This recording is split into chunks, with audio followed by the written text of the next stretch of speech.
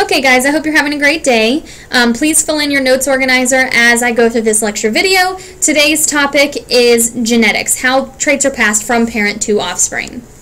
So we can't talk about genetics without first talking about this guy, Gregor Mendel. He was an Austrian monk. He was born in 1822, and he actually worked in the gardens of the monastery, and he really enjoyed that and started to notice that there were these certain traits from the parent plant that would appear in the baby plant, and he really wanted to better understand how that worked. So this is why we consider him the father of the genetics. He really was the first to study how traits are passed from parent to offspring. So that is called genetics, which is the scientific study of heredity, how traits are passed down. His most famous work is, of course, the work he did with pea plants, and the reason he chose pea plants is because they reproduce quickly and they produce a large amount of offspring, meaning he could get a great deal of data in a very short period of time. So as he's growing his pea plants, he noticed that pea plants have 7 observable characteristics, and that each characteristic has 2 possible traits. This is the difference between a gene and an allele, which we'll get into more later in the PowerPoint. So a characteristic is plant height. The possible traits would be long or short stems. A characteristic would be seed color.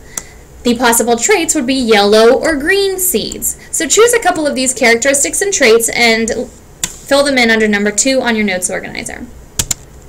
Here are some of his drawings and then some of those characteristics and traits that I was talking about on the other page.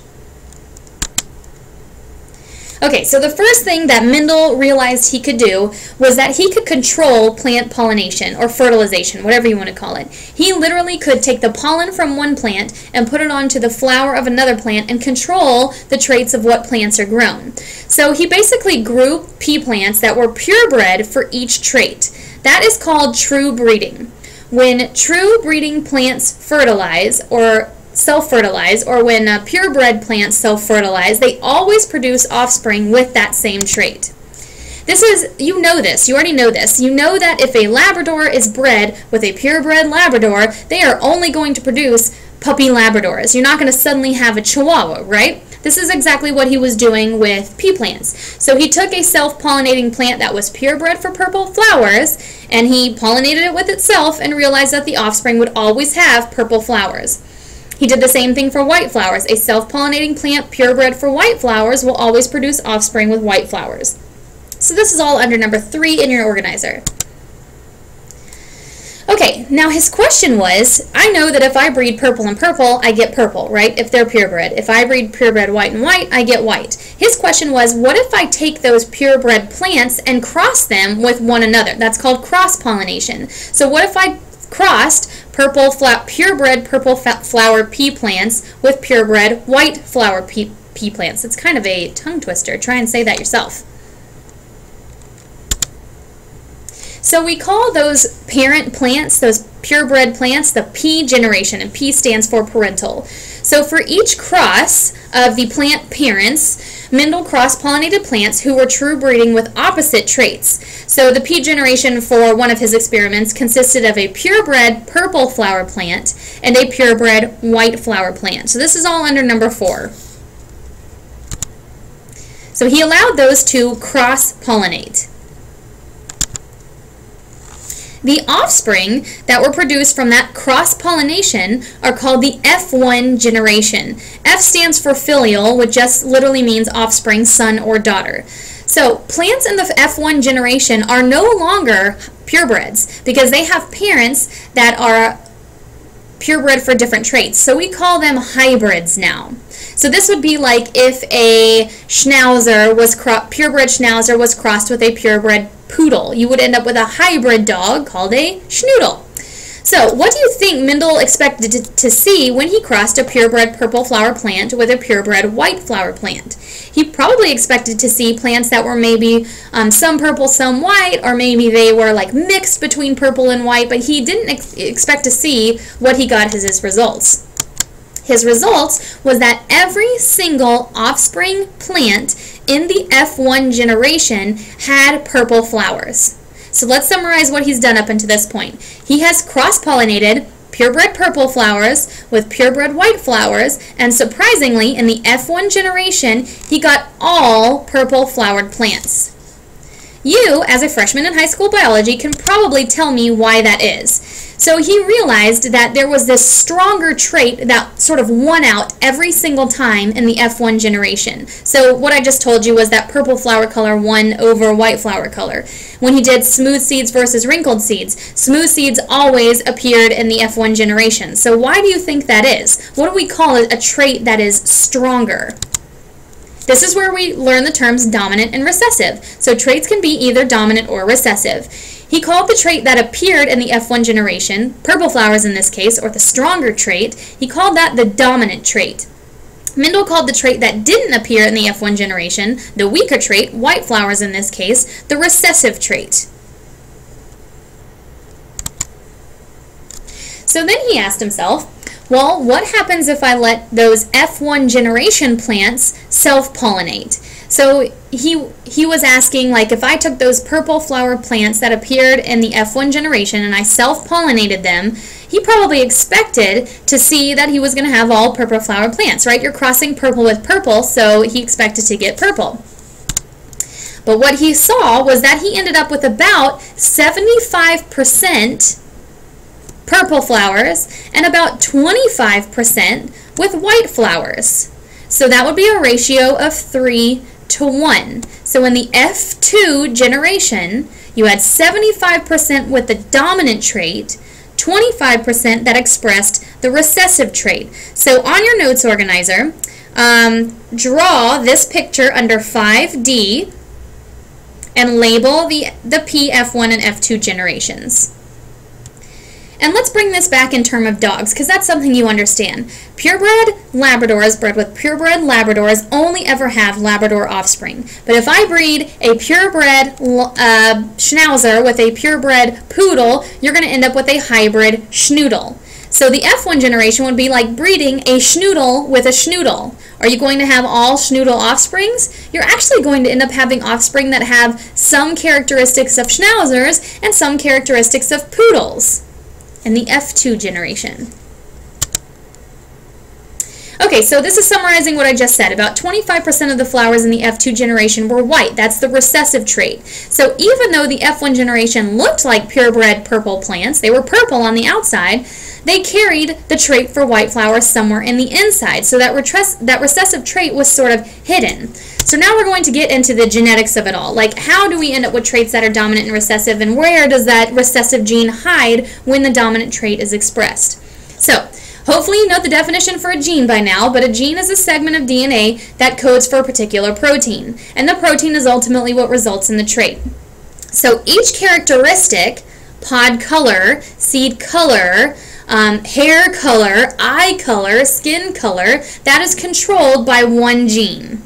So each characteristic is controlled by one gene, but remember, each characteristic has multiple forms. So the characteristic was pod color, but the different traits are yellow color and green color. So for example, there is a gene that controls plant height. There's a gene that controls seed color. There's a gene that controls flower color, so on and so forth. But the different forms of the gene are called alleles. Remember, you get genes from both your mother and your father. So your father could give you the allele for blue eyes, your mother might give you the allele for brown eyes, but both are on the gene for eye color. So each alternative or different form of a gene is called an allele. This is under number 6 on your notes organizer. So here's some examples. The plant height gene has 2 alleles, tall and short. The flower color gene has 2 alleles, purple and white. The seed texture gene has 2 alleles, wrinkled and smooth. So Mendel was able to figure this out. He determined that inheritance is caused by what he called factors, which we now know to be genes that are passed on from one generation to the next. Those genes can come in different forms, and those are called alleles. Now, the law of dominance, which is what Mendel sort of came up with, just simply says that some alleles are dominant and some alleles are recessive. Very simple. Law of dominance. Some alleles are dominant, some alleles are recessive. So here are chromosomes, homologous chromosomes, right? You get one set from your mother, one set from your father. And let's say that on this chromosome we have the gene for flower color. Okay, here's the gene for flower color. Maybe the mother flower plant gave the allele for purple flowers. The father pea plant gave the allele for white flowers. So what would be the result of this offspring plant that has an allele for purple flowers and an allele for white flowers? Purple is dominant over white, so if this was the case, that offspring plant would have purple flowers. Now, let's back up and talk about this. How do we get those genes from our parents? This is all a result of a process we talked about many times ago. The only thing you get from your parent is from the mother, egg, from the father, sperm. So how do you produce egg and sperm so that they can give their genes to their offspring? This is a result of meiosis. Do you remember talking about that? That's number 6H on your notes organizer. Okay, two other conclusions that Mendel came up with from his research were the law of segregation and the law of independent assortment. So the law of segregation simply says that those two factors, the alleles, get separated during the formation of gametes during meiosis. So that makes sense. We have our diploid cell that's carrying the allele for, something dominant, big T, let's say tall, and then carrying the allele for short, little t. And during meiosis, we're producing haploid cells. So some of those cells are going to carry big T's and some of those cells are going to carry little t's.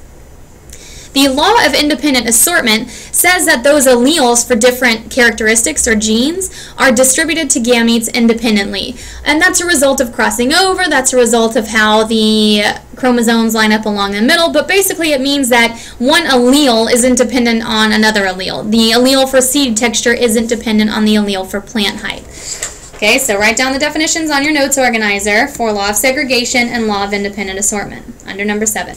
And then label this picture. So we have our F1 generation, these are our hybrids, and during segregation, that occurs during meiosis, you could even label meiosis there, we're producing gametes that can carry the different alleles, and then they can combine in different ways in the F2 generation. Now, this looks very complicated, doesn't it? I'm going to teach you a way to represent this information in a much simpler form. So ultimately, these alleles are what create the diversity among us. We can have millions of combinations of alleles, and that's why none of us look exactly the same. So here are some definitions. Copy these down under number 8. Alleles are what's represented with letters when we do Punnett squares, so like a big B, a little b, those would be representing alleles. So brown hair might be big B, little b might be blonde hair. So alleles are represented with letters, dominant, recessive, you know what those are, and then genotype and phenotype. Genotype is just like what it sounds like, the type of gene that you have, the allele makeup. These are like your letters, big T, big T, big T, little t, or little t, little t. And then phenotype is easy to remember because phenotype starts with PH, and that's the physical appearance of the trait, so what you actually look like. So if your genotype was big B, your phenotype would be that you have brown hair. Or let's say your genotype was little b, your phenotype would be that you have blonde hair.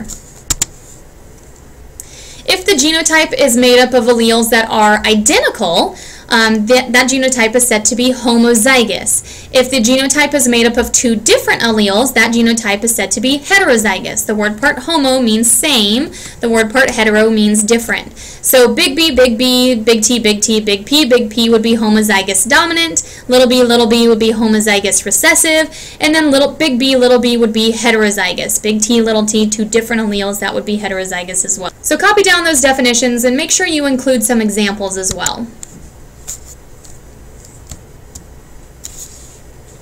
Okay, so there's a funny picture for Gregor Mendel giving peace a chance since 1856. It's a play on words. We used to say, give peace a chance. He's been given peace a chance since 1856. Okay, the last thing we're going to talk about are Punnett squares, which basically just lets us illustrate how traits can be passed down from parent to offspring, what combination of alleles you can get based on the genotypes of the parents. So I'm going to let you fill in this information.